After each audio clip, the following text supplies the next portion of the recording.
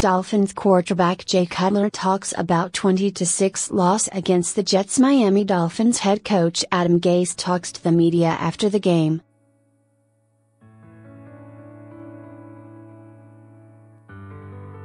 Dolphins owner talks about players kneeling down during anthem after Trump's comments. Miami Dolphins players comment on their protest before the Jets game on eGov.